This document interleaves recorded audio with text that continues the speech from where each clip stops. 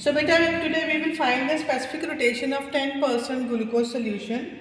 To find the specific rotation, we are using the instrument that is termed as the polarimeter. So this is the polarimeter.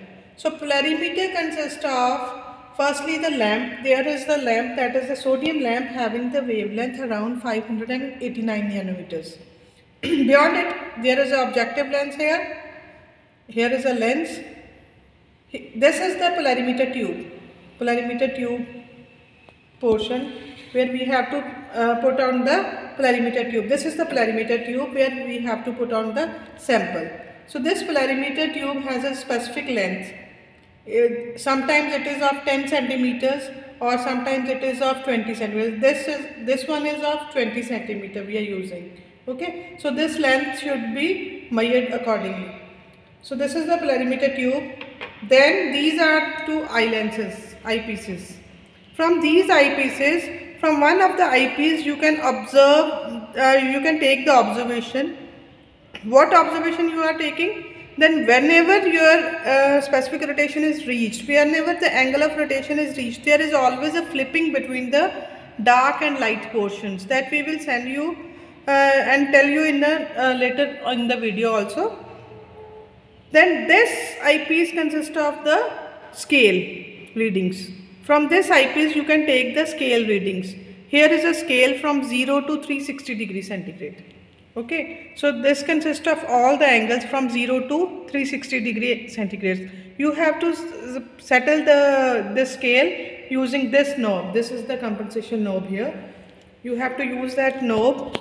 Then here is the vernier scale from which you have to take out the corrective values. Wherever corrective values are, what degree of changes are there, that we are taking from the vernier scale. So to start with the experiment, you have to take firstly water. You have to set the 0 in the this scale. To setting the 0, you have to take water in the polarimeter tube. This is your polarimeter tube. Okay. So how to fill the polarimeter tube? Open it up from one end. After opening, you can add water. This is distilled water. You can add water in this tube.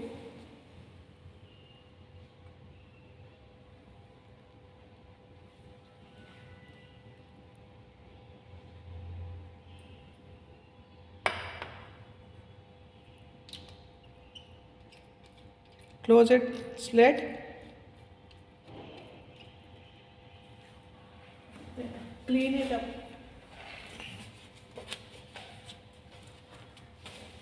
Okay.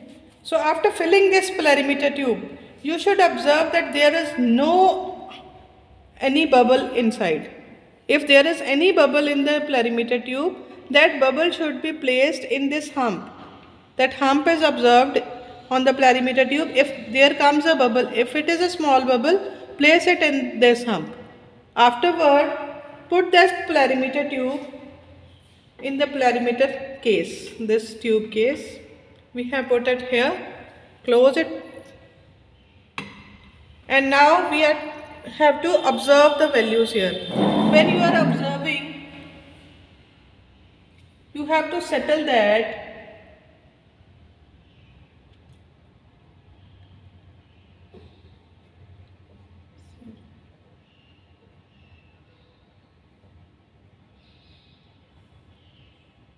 okay. So at this point, you can observe, I will show you. You can observe from here that at 0 degree centigrade, approximately 0 degree angle, here comes the flipping. Observe over here.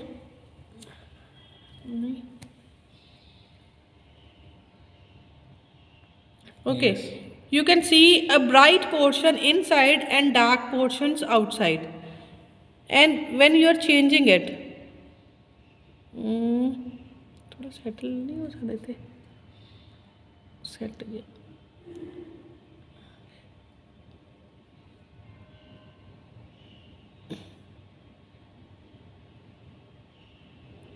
Now here see the change. Now the dark portion is inside and light portions are outside. You can visualize here. Here comes the dark portion inside, and when you are changing a little bit, the flipping is there. Now the dark portion, light portion is inside and the dark portions are the outside. So this is the point where we have to take the reading. This is termed as the flipping point. At this flipping point, we have to take the reading, whatsoever reading is coming on the scale. You can observe from this objective lens, this eyepiece, that reading comes out to be, if it is clearly visible, here is a scale inside. Scale nazar aayega? Yes. And this scale can be observed at 0, that is 0 degree. Okay. So this scale is set at 0 degree with water as the reference solvent. So taking water as a reference solvent, we have set the 0 of the polarimeter. So after setting the 0 of the polarimeter, now take this tube out. Okay, water tube is out, and here one tube is there that is filled with the sugar solution. It contains 10% sugar solution. We have already filled it, and you can observe here that there is no bubble inside. Okay. Now place this tube here. After placing, again close the case and start observing from here.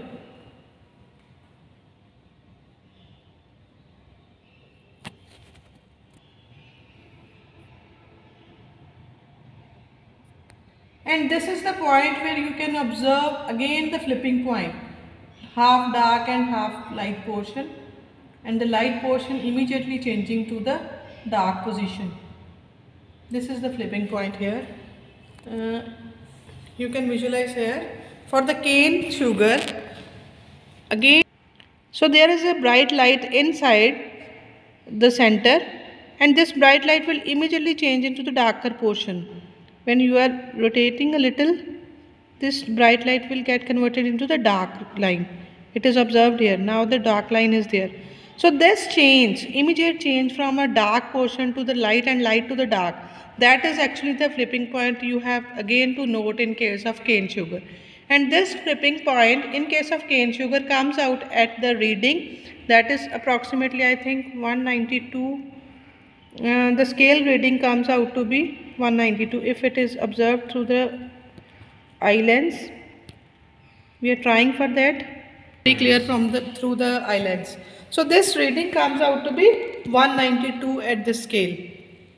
Okay. So observing this reading, we have to write down both the readings for water, because water comes out to be at alpha for water